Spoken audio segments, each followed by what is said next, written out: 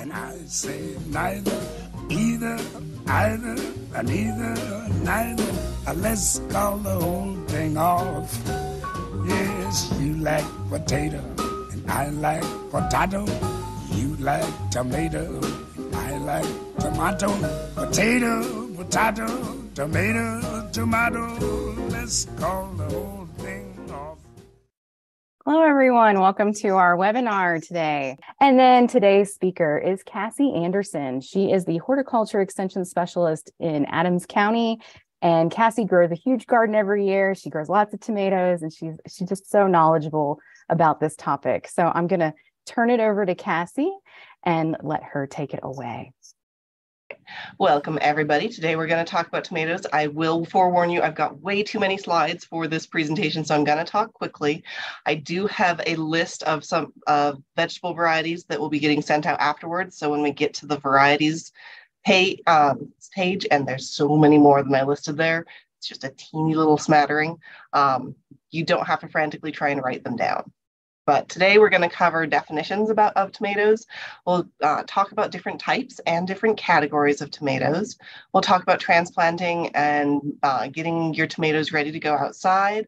We'll touch a bit on care of tomatoes, watering, fertilizing, mulching, that kind of thing. I will get into and try and be as brief as I can about troubleshooting tomatoes, because tomatoes are the princesses of the garden. There is a lot to troubleshoot. And then I'll also, hopefully at the very end, have a few moments to talk about how to best enjoy and eat a tomato. Okay. So first off, what are tomatoes? They are a plant that belong in the nightshade family, Solanaceae. Lycopersicum esculentum is their scientific name. And tomatoes are ones that really tend to be a lot of the plants in the Solanaceae family can be poisonous. Deadly nightshade is a really common one.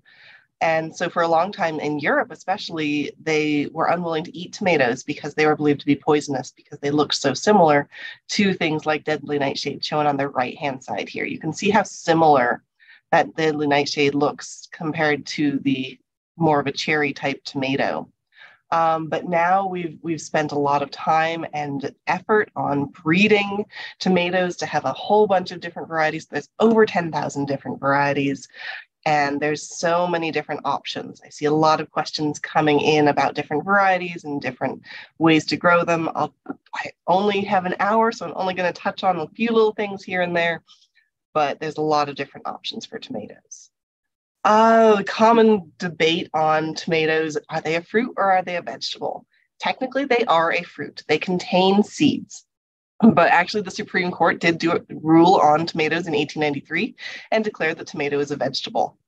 But botanically, it is a fruit. So really, it's both. And it's kind of depending on your goals with it. If you want to say that you're having a fruit salad by chopping up tomatoes and some basil and some mozzarella, then you can call it a fruit salad. It's up to you. Tomatoes originally came from South America. The word tomato comes from tomati, which was used by the Indians of Mexico, who grew the plant, have grown the plant for many, many centuries. They likely were native in the Andes Mountains of Peru, Ecuador, and Bolivia, and they slowly have made their way across the entire world. And so tomatoes are, I said there were 10,000 different varieties. There's so many tomato options. You can have black, you can have almost a white, you can have pink, you can have green, you can have that standard brilliant red, orange. There's so many different colors of tomatoes. One thing to really, when you start thinking about tomatoes, to be aware of when you're making your decisions is to know what type of tomato you are purchasing. There's, generally speaking, 3 types of tomatoes. There are the determinate tomatoes. These are bush type. They usually grow about 3 to 5 feet tall. It's a fairly compact comparatively to the indeterminates. They tend to throw most of their fruit in one big crop over about a month and a half. A lot of these are canning and paste varieties that you want them to all have their fruit ripe at the same time or around the same time, so you can make a big batch of tomato sauce or paste or however you're processing them. The nice thing about the determinate tomatoes is that they don't really need support. So it's one that, especially if you're a container grower, they might be a good one to look for because you don't have to think or worry about trellising. And I will get into trellising in a little bit of detail later. There is also semi-determinate. These are not nearly as common of a variety. There's a lot fewer of them. They're also a bush type, usually grow about 5 feet tall. There are several distinct flushes of fruit over the season, but it's not going to be continual growing and continual fruit set. They will need some kind of support or cage, and they're not very common. There's only a few types. I've only seen them a few times when I've been looking around at tomatoes. They are a really nice choice, though, if you really get overwhelmed and you're not very good at pruning. That's definitely something that speaks to me. I want to try some more semi-determinates just to keep that size a little bit in check. And then there's the indeterminates. These are more common. These are pretty much most of the cherry tomatoes. A lot of our heirloom tomatoes are indeterminates. They're more of a vine. They will grow and set fruit all summer so that they will continue to put new flowers and new fruit on the terminal tips of all of the canes, all of the vines that you allow to continue growing. And they definitely need some kind of cage or staking or something like that to support them and get the best production and the best harvestability off of them. And then we get into different categories of tomatoes. There's different sizes of tomatoes, and you have different uses for them. They mature at different speeds. So there's currants. Those are less than 1/2 inch in diameter. They're teeny tiny ones. Cherries, quite common, half an inch to an inch in size. The salad slicers are round and kind of a medium size. Your canning, pasting tomatoes, often oval in shape, not always. And then the beefsteak, usually they're those wide ones, big enough to put an entire slice crosswise onto your hamburger patty at your 4th of July barbecue or that kind of thing. So we'll get into a little bit here. Our cherry tomatoes, they're smaller fruit.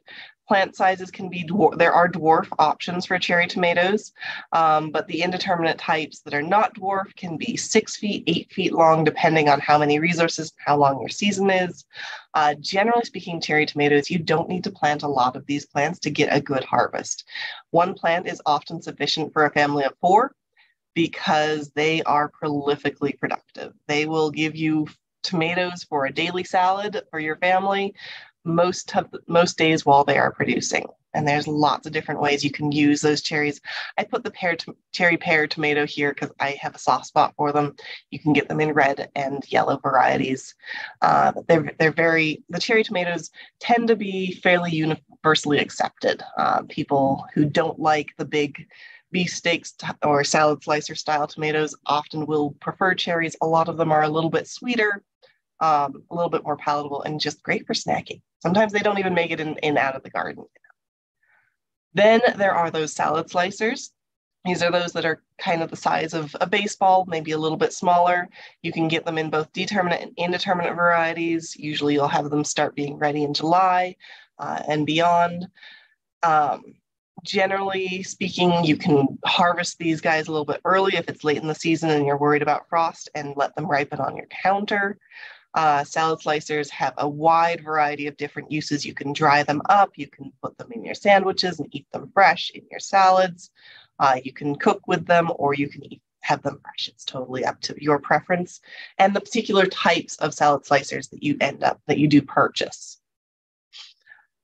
And then there's the canning and pasting tomatoes. Not all of them are plum shaped, but many of them are. They generally have a high amount of sugars and a high amount of acids, which gives them lots of flavor. They also have a lot of pectin in them, and they are lower in water. They're more solid instead of liquid than some other tomato types, because the intent is to take them and cook them down for canning and paste purposes. These ones, if you're growing them for that purpose, it's a good idea to kind of cut back on both fertilizing and watering as you get closer to harvesting. That will help concentrate those flavors more intensely and give you a stronger flavor once you're ready to harvest. And you can get both determinate and indeterminate types, although this is the most common type to be determinate. So that type that sets a couple big flushes and produces over a shorter span of the season.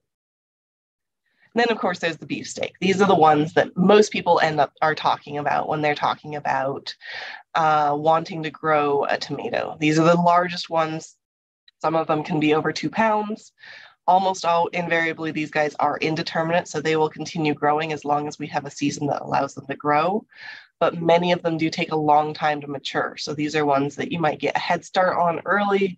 Make sure that you do some kind of season extension if you really want to get a long season of harvest for them. And there are both heirloom and hybrid varieties of these guys as well.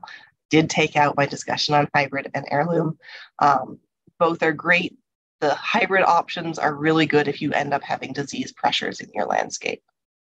Okay, here's that slide I mentioned. We will send this out, so you don't need to frantically write everything down. But if you like cherries, sun golds, the yellow pear, sweet 100, and peace vine are some great options.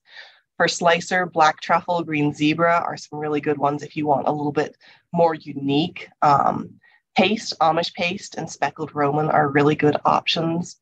And then that beefsteak, the Cherokee purple is one of my favorites. Prudence purple is also great. Brandywine is probably the industry standard. It is an heirloom one though, so if you have some disease pressures, then that might be a little bit harder. There are so many more varieties. Obviously, if I went down into a deep dive of varieties, that would take up like half of this talk. And I wanted to really have time to get into the care and troubleshooting and all of that. So we're kind of pushing through the varieties, but these are some good choices. If you haven't grown any, or if you want an idea of something different to try.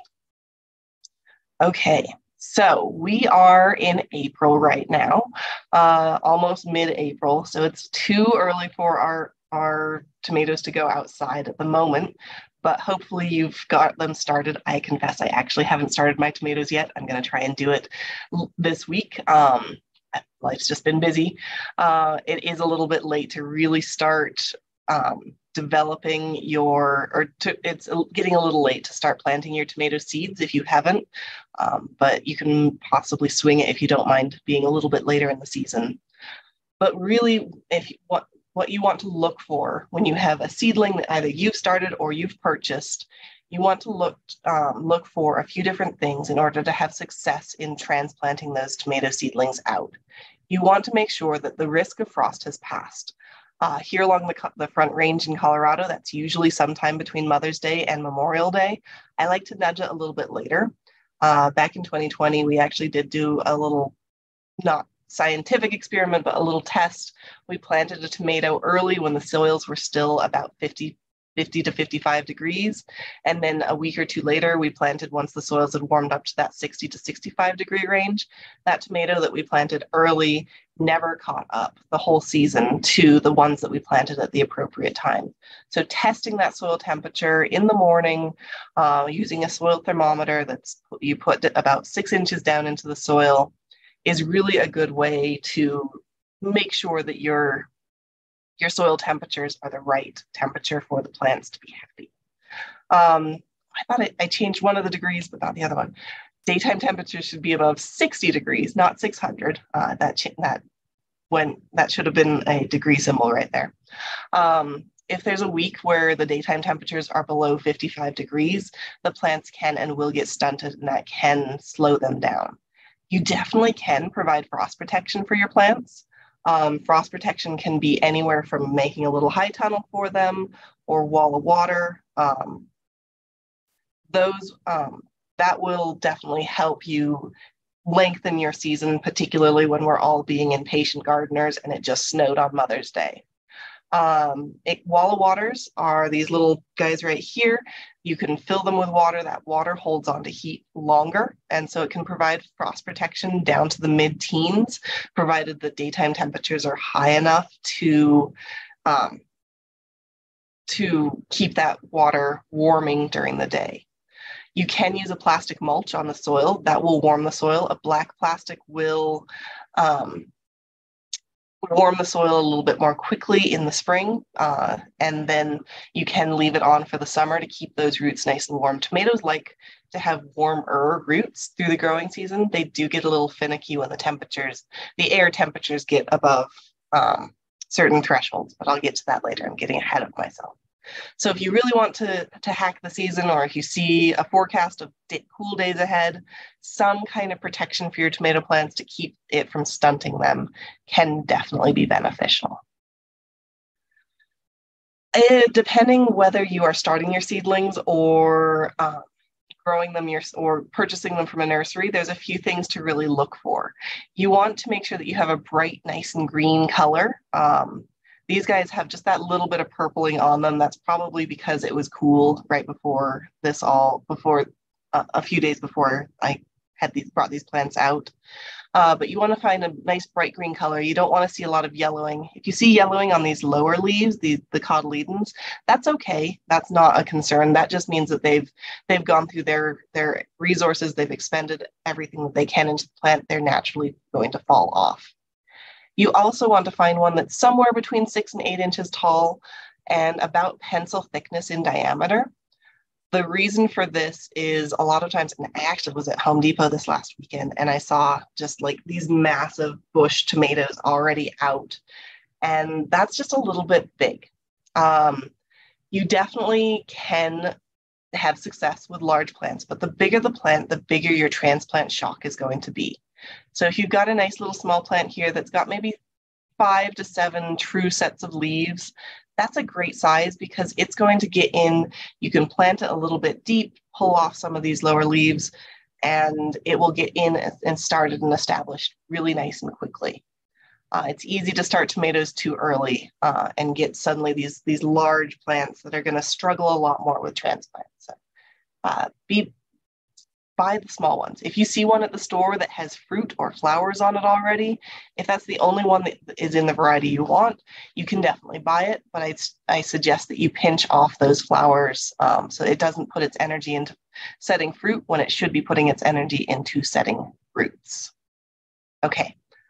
Planting tomatoes, tomatoes can produce adventitious roots.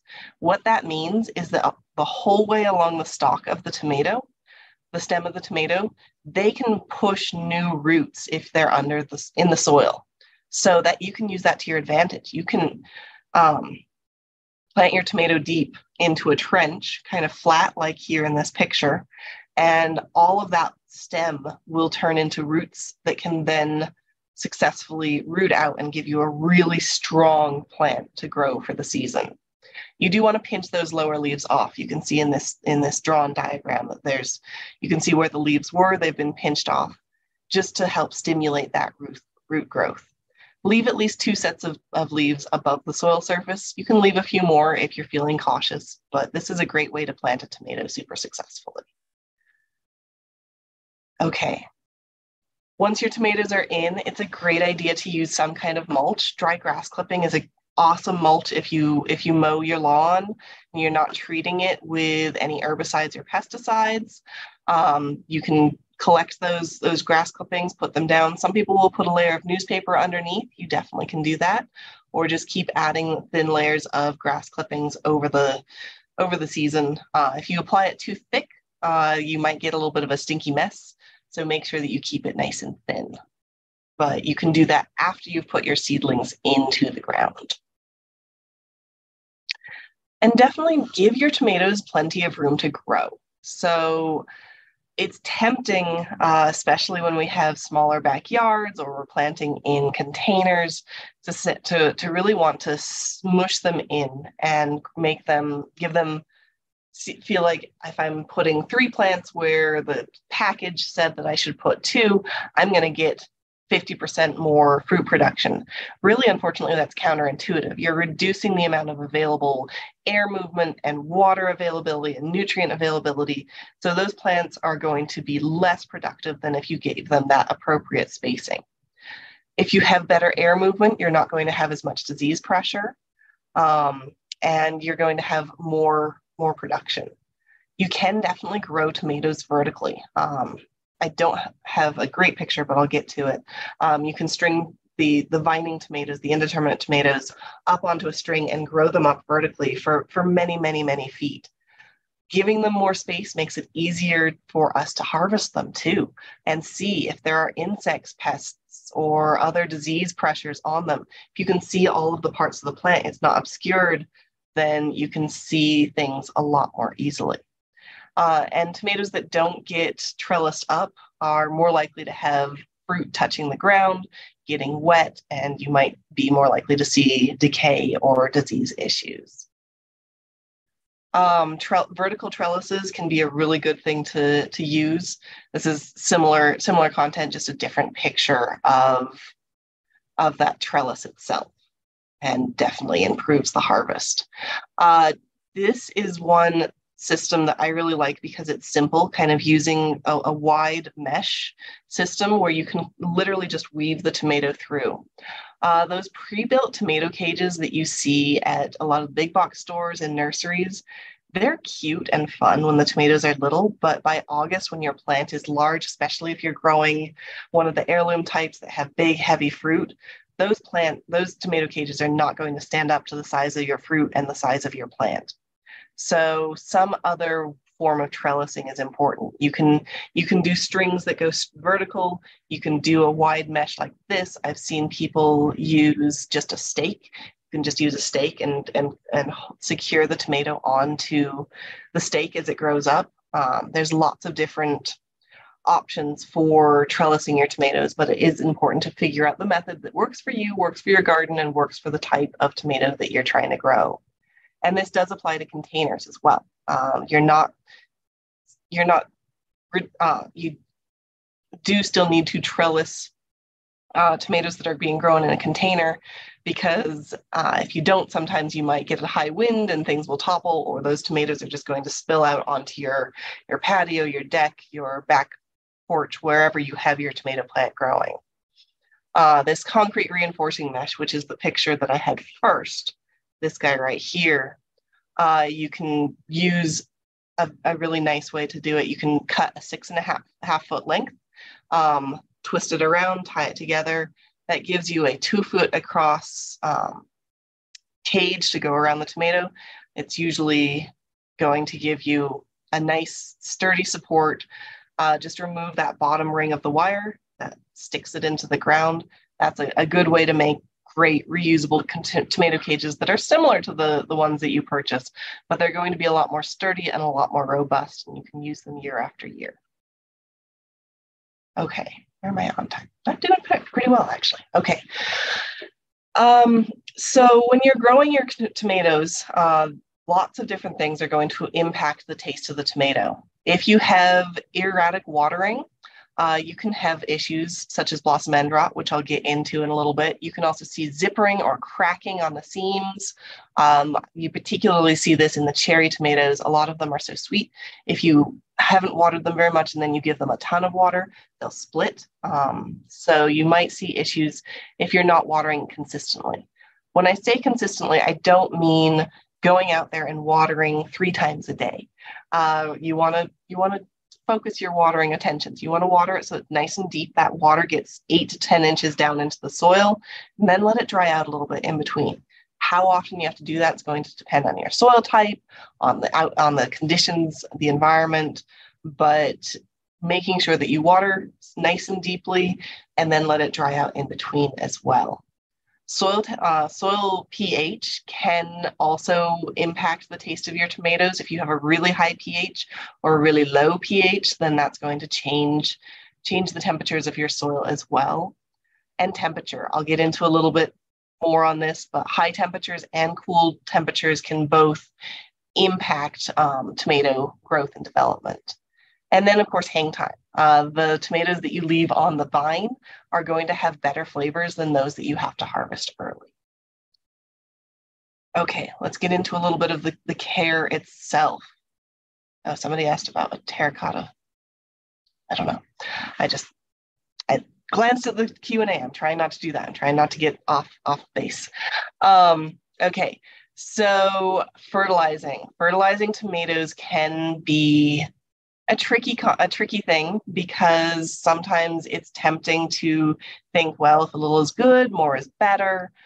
But generally speaking, if you're starting tomatoes from seed, the seed itself doesn't need anything until it started to put its first true leaves out. So you can nix that initial fertilize until you start to see true leaves. If you get a seedling from a nursery, if you're planning to plant it immediately, you don't need to fertilize it until it's in the ground. But generally speaking, tomatoes benefit from about 3 applications over the season, split out about 2 weeks apart, depending on the organic content of your soil. So if you haven't done a soil test, this is my time to get a soil test so you know what your soil organic material levels are.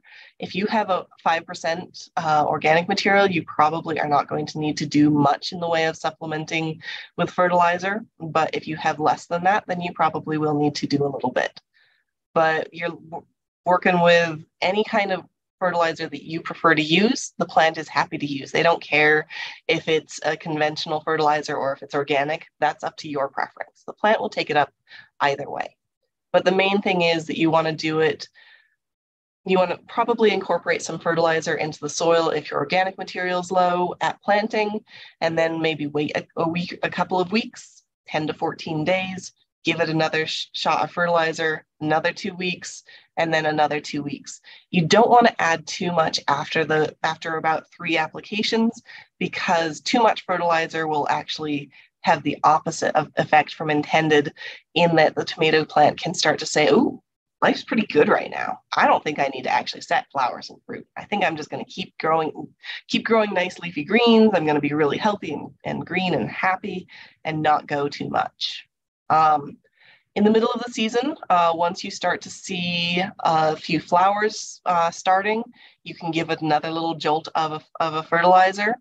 You can also apply once the fruits for a standard sized tomato, once the fruits have reached about 2 inches in size. So when there's fruits there, they're sizing up, give it another little jolt of fertilizer.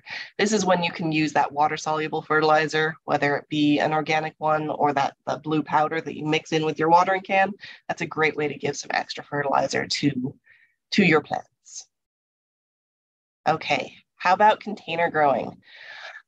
Containers can be great for tomatoes. It will limit their size a little bit because their rooting volume can't be as large as in the soil. You're not going to be as likely to be overwhelmed by plants. You also have easy access to the plant, and hopefully you're not putting it somewhere where you don't see it on a regular basis. But it also just makes it a little bit easier to manage. I actually really like growing tomatoes in containers.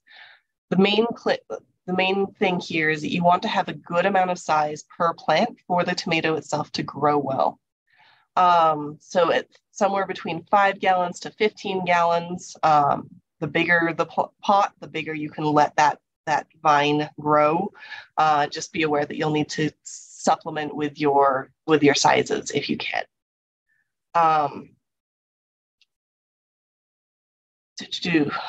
When you're thinking about growing in containers, there are some considerations that you'll need to make. If you're growing a little patio tomato like this was kind of a little dwarf one that just doesn't grow very big at all. There are a lot of breeds increasingly that are being designed for container growing. They're you're not going to get the production off of them that you will off of a standard tomato. But when you're growing in a container, you need to fertilize fairly frequently, because you're watering through and you're watering until that water runs out of the bottom. You are pushing a lot of those nutrients through the soil profile. So you may need to fertilize a little bit more than every 2 weeks, but don't put quite as much in. Just put a little bit in, maybe even fertigate, fertilize with your watering once a week or something like that. And you may need to water a lot. Containers are smaller and they lose water, especially when warm weather comes up. They lose water fairly quickly. So you may even need to water twice a day. The important thing to test if your container needs water is to push your finger into the soil and feel underneath, see how that soil feels at least a couple of inches down instead of right on the soil surface. That soil surface is going to dry fairly quickly. You can definitely use drip irrigation on containers, automate it a little bit so that you're not having to water numerous all the time. But containers can be a great way to grow a tomato. Cherry tomatoes in a container, the fruit's small, but the vines can be big. So ideally look for that determinate or semi-determinate, that what kind of one plant per pot. find a place that has full sun. Here in Colorado, we're fortunate enough to be able to determine full sun as 6 or more hours of sun. And you do need to make sure you trellis. Some of these are the same as I mentioned before. Patio is one of those small container types. Sweet 100, it has a patio variety, but there's some other options there as well. Larger tomatoes, ideally you'd want to try and find some kind of dwarf type so the plant stays small, but you will still want to cage or trellis it. Make sure that you stay on top of pruning and side suckers for the larger tomatoes. That way you keep its size in check. I will get into pruning in just a little bit, but once again, it's that one plant per 5 to 15 gallon container, full sun for sure. A couple of good ones, Superbush, Demidov, or Husky. Anything in the Husky family of tomatoes. Okay, here's that pruning. I thought it was coming right up. So there are lots of different opinions on pruning tomatoes. Many people who will tell you that this is the absolute only way to do it. Honestly, I've had a year where I didn't have time to trellis my tomatoes at all, and they grew on the ground, and I did have a little bit more loss to critters and insects eating them, and I had a little bit higher rot, but my tomatoes did not die. I had plenty of tomatoes to eat. I was okay without doing anything. But generally speaking, pruning your tomatoes is going to improve fruit production. It's going to improve your access to the tomato. The very simplest way to prune your tomato is, so if this is your main stem of the plant, and this is your leaf branch, this little sucker is a little tiny guy that grows out from that middle part. Just pinch that right off. You can do it with a pair of scissors. You can do it with your fingers. It's totally up to you how you want to do it. You just take those out, and that's going to slow your plant down quite substantially. If you leave that sucker to grow, it will eventually grow into a secondary stem of its own, which then produces its own flowers and its own fruit. So you can go that way if you want to, for sure. When you do a search on the internet for tomato pruning, you get all kinds of different ways that you can get fancy with them. You can prune your plant into multiple stems that you then lead off into different directions. If you end up having 12-foot tall tomatoes, this might be a method to look into. You're feeding them really well. They're growing fast and strong. You can string them along a string that goes up to a top pole. You could then go back down, and you can just kind of weave your way back and forth as long as the season keeps growing. One thing I always threaten to do, I haven't ever had the patience to espalier a tree, but I always want to try to espalier a tomato. Essentially, espalier is when you prune it so that it's flat against a surface and accessible nicely from both sides. But no matter how you do it, you're probably going to be okay. So if you miss pruning out some suckers and one of them turns into a big old branch, then that's okay. You can prune out the suckers from that point on. The nice thing about vegetable garden, if you mess something up, you can do it again next year. That's something that always gives me a lot of comfort, for sure. Okay. These are the slides that are the heavy hitters. I'm going to try and be quick through them because I mentioned tomatoes are princesses. There's a lot of things that can impact a tomato and make it so that you don't have a lot of success. It's one reason that I never suggest tomatoes as a starting plant for a beginner gardener. Everybody wants them to be the starting plant because they're the fun thing to grow and they're so tasty. But there are a lot of things that can go wrong. So environmental issues. You can have this thing called blossom end rot.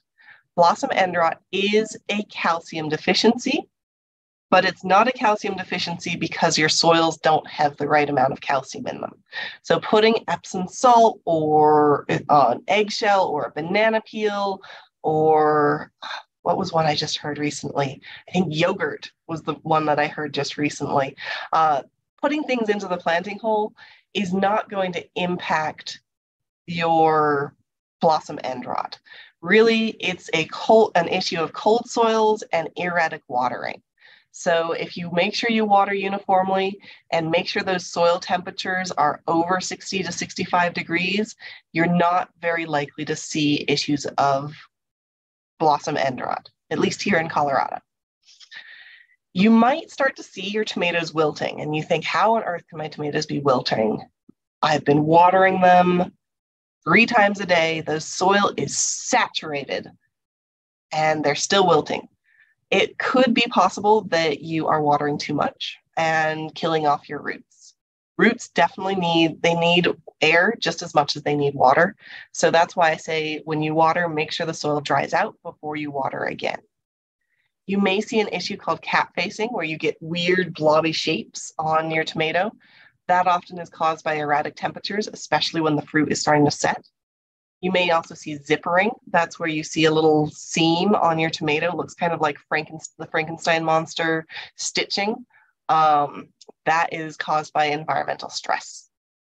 Same with fruit splitting, can be caused by erratic watering. Sun scald is one we see fairly commonly in the later season. If the fruit is getting too much sun, it can actually kill the cells so that you have a dead part on your plant. This is one place where putting a shade on your tomato plant area, putting a shade cloth can be really beneficial. You can get shade cloth that reduces the intensity of the sun by a percentage point, and that can really, really help with reducing the likelihood of getting sun scald. You might have green or yellow shoulders, the part next to the calyx, the part next to the plant of the fruit. This is often caused by hot temperatures during ripening.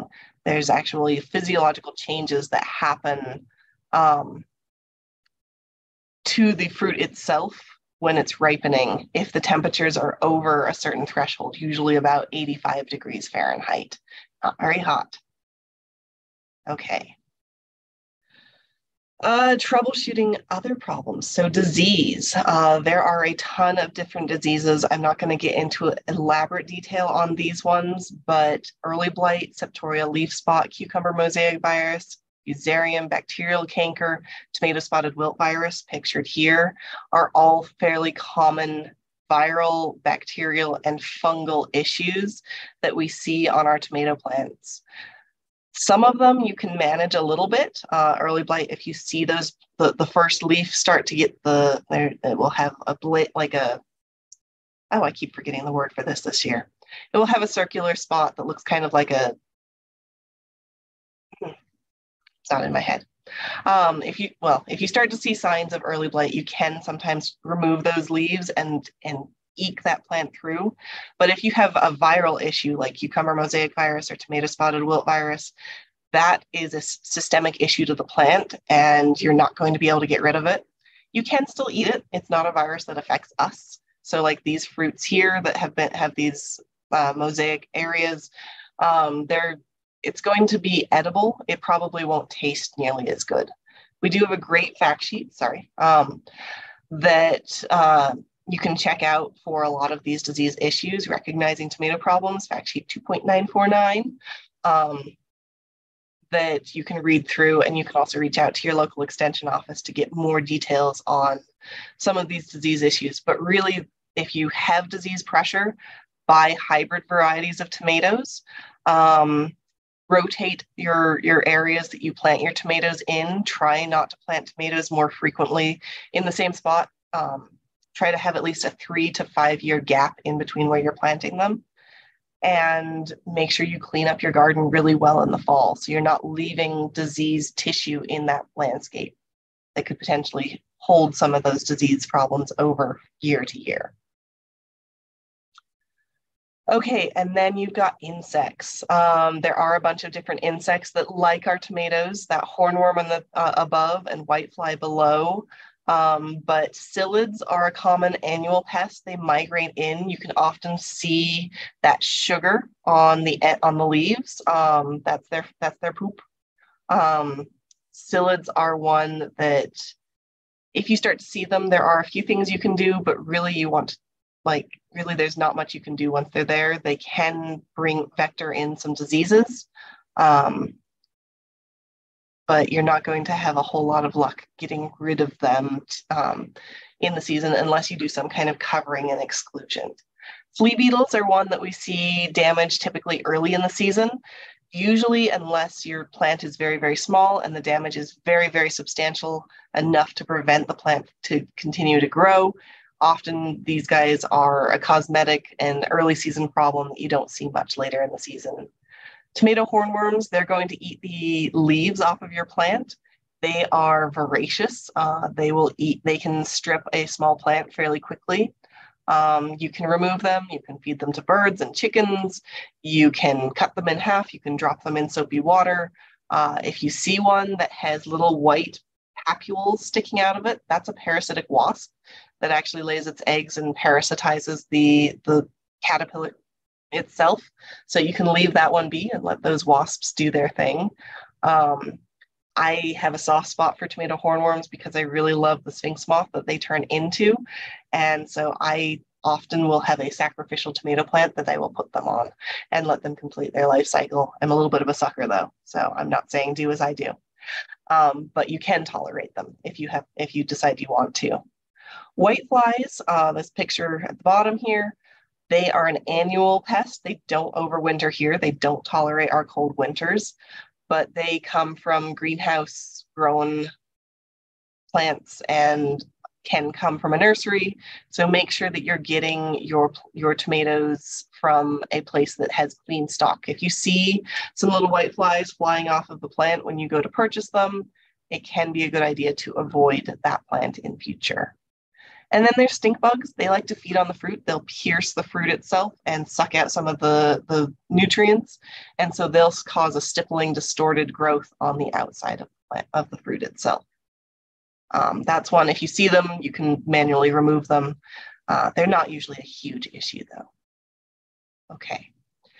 This is probably the number one question we get about our tomatoes. They have a tomato, it's growing, they have no fruit, the flowers are dropping. Sometimes it gets to the point where there's a little tiny fruit, the fruit wilts, it drops off. There are several different things that could be. It could be linked to temperature. If temperatures are above about 85 degrees during the day or 70 degrees at night, or if temperature is too low, below 55 degrees, that can be influenced as well. Those are kind of the temperature things. Flowers can drop also if they weren't properly pollinated.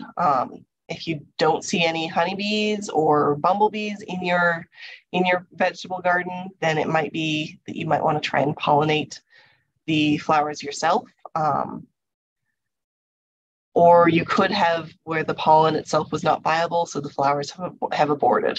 They weren't properly fertilized somehow. Sometimes flowers will just drop, but those are the common things related typically to temperature. The other side of it is a lot of times we think a little is good, more is better, and people add a little too much fertilizer. So like I said, the tomato plant's having that fertilizer party. It's just growing and growing and growing, and you're seeing lots and lots of leafy greens, green leaves and stems, but not any flowers or fruit. If that's the case and you've been feeding a lot of fertilizer onto your plants, try cutting back and see if you start to see some flower production and then fruit production. I know here in Colorado, like 2 years ago, we had 75 days that were above 90 degrees. That makes it a little bit difficult to make sure that you're getting fruit set when we're consistently staying above 85 degrees, but our tomatoes don't like it that hot. Shade cloth, once again, is a way to reduce that ambient temperature. Shade cloth and row covers are two things that I think more people could use in their vegetable gardens to alleviate a lot of issues. Okay, so why do we plant these again? Well, they taste really good. They give us a good challenge, a satisfying endpoint. It's so satisfying to go and just have a boatload of tomatoes. If you want a good book, I saw somebody asked about a good book. The $64 Tomato by William Alexander. tomatoes aren't always a cost savings, at least not in the initial outset. If you're building beds and buying soil and buying fertilizer, it can be an expensive prospect to begin with, but eventually you can recoup costs. And honestly, a yard-grown tomato is just so incredibly tasty. So they can be well worth it. Okay, so you've made it through all of the hardships of getting a tomato ready and growing in your garden. You started it from seed or bought it as a seedling. It's established, it's growing. When do you know it's ready to eat? There's a couple different terms that could be useful for you to know. Honestly, I often will just kind of massage my tomatoes gently. Usually once they're at about this pinkish stage, they're still firm to the touch, but you could harvest them at that point and let them ripen on your counter. At this far left picture, this is the breaker stage. It's got a little bit of color on the blossom end, which is not shown here, but it can continue to ripen at that point. If there's no color, if it's completely green and it's not supposed to be a green tomato, then it can be a little bit difficult then it likely is not going to ripen for you once harvested. But if there's even a little bit of pink on that blossom end, then that can be a good stage at which to harvest. But you can harvest any point from that breaker point all the way up to ripe itself. All of those will continue to ripen inside. And if you have problems with pests like squirrels that like to eat your tomatoes when they're at this stage, that can be a good way to kind of circumvent that if you would like to. If you are growing these heirloom types, these big beefsteak softer tomatoes, it can be a good idea to harvest them just a little bit early when they're just they haven't quite gotten that full red color in them yet, 90%-ish colored up. You can harvest them at that point and let them ripen inside so that you're not, they can get very, very soft, these larger tomatoes. That way you're not harvesting it and your fingers just smoosh into it as well. When you're harvesting tomatoes, especially these big ones, it's a good idea to have a pair of scissors or pruners or a sharp knife to cut them off of the plant itself, because otherwise you risk tearing the plant, which can introduce disease or stress to the plant if you're wanting it to continue producing. The smaller tomatoes, the cherries and currant type tomatoes, don't have this issue as much. They tend to release fairly well at the point when they're ripe. So you can harvest those ones a little bit more easily, manually pulling as opposed to having to clip them. Okay, I was speedy. I actually have more. I thought that I talked too fast in a few places. Well, we can do a little bit of Q&A at the end as well if we need to. So how to taste a tomato.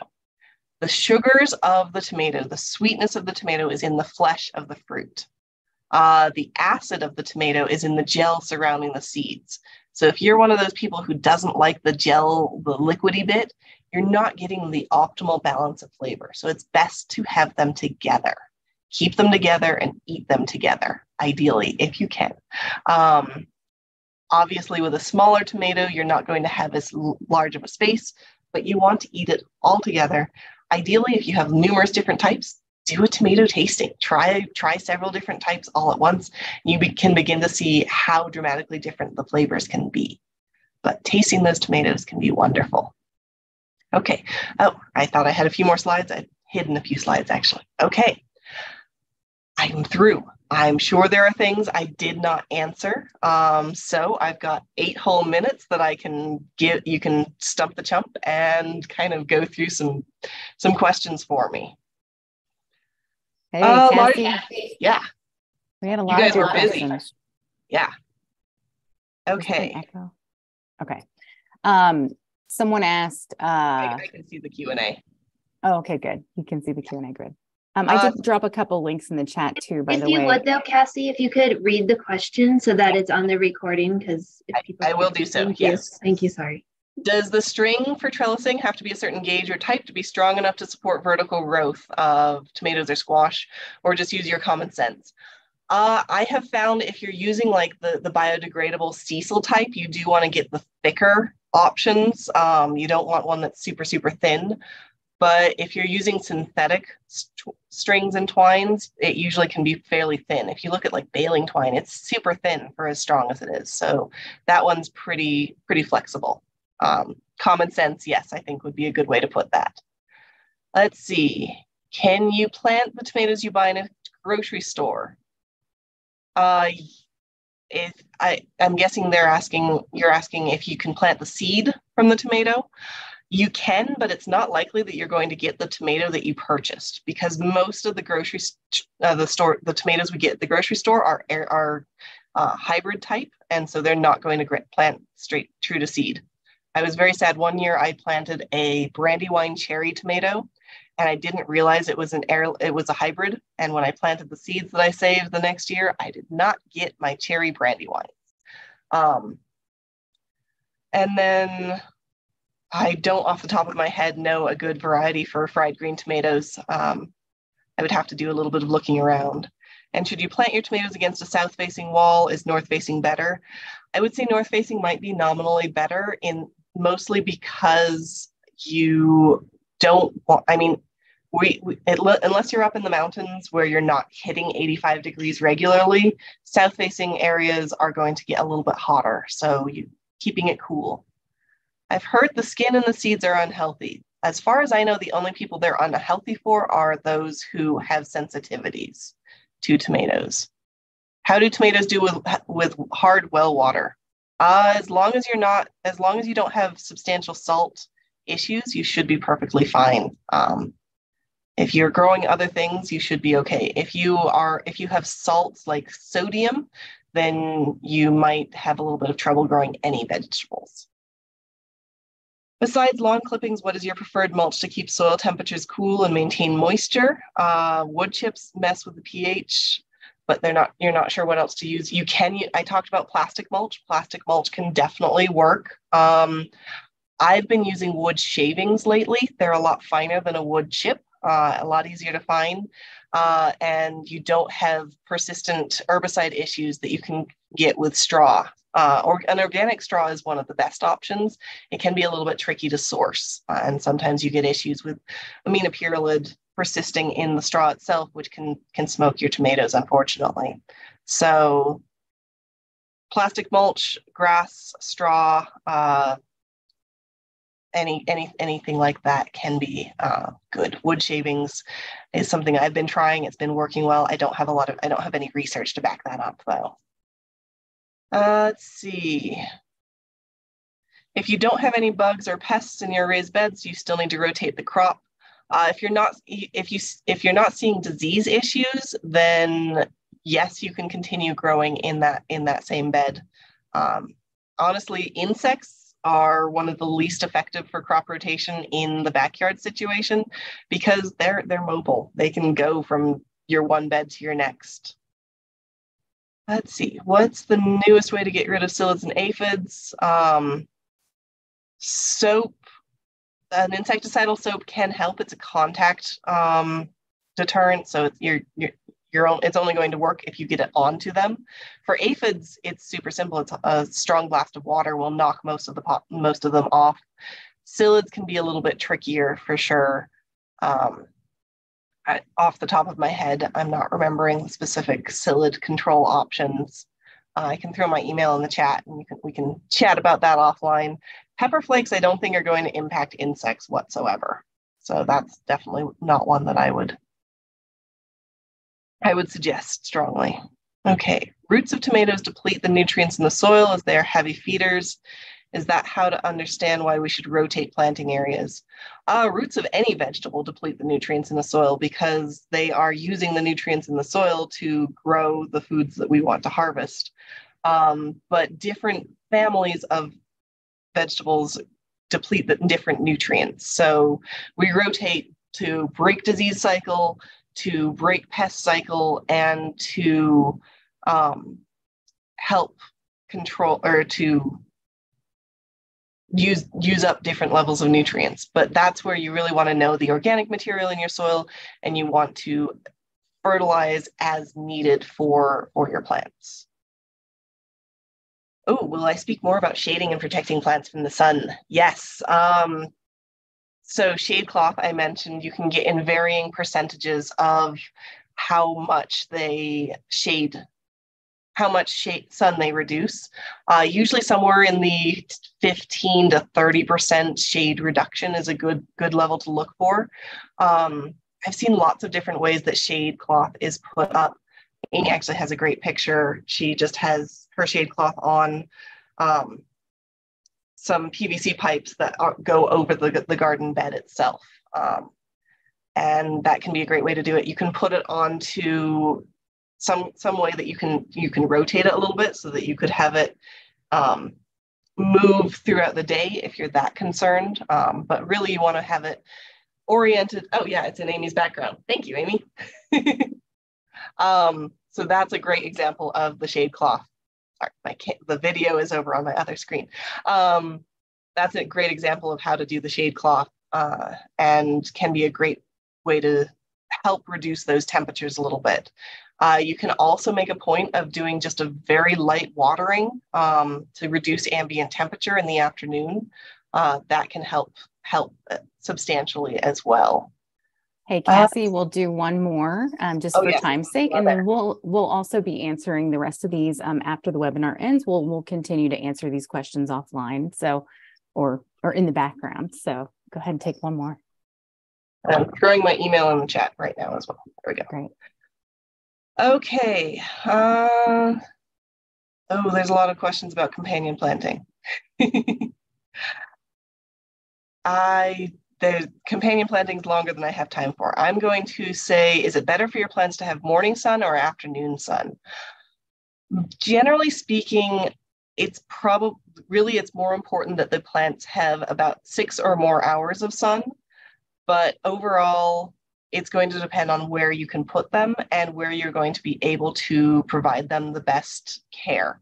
If it's somewhere that's visible, if it's somewhere that's accessible and has good water access, that's more important than morning and afternoon sun specifically. But if you have like one space that's all morning and one space that's all afternoon, I would probably go with morning as long as it's 6 or more hours, just so you're not having quite as much intense heat on them and you're more likely to get that shade cloth, or you're more likely to need something like shade cloth to reduce the temperatures. Oh, I'm going to do one more quickly. How do we measure the organic matter in the soil? That is, do a soil test. Send it to a soil testing lab. CSU has one, Ward Labs, Weld Labs, all can take your soil, test it, and tell you what your % of organic matter is. Okay. Okay. Thank you so much, Cassie. Yes. And I love the end of the webinar, all those rapid fire questions. I say either, you say neither, and I say neither. Either, either, neither, neither. Let's call the whole thing off. Yes, you like potato, and I like potato. You like tomato, and I like tomato. Potato, potato, tomato, tomato. Let's call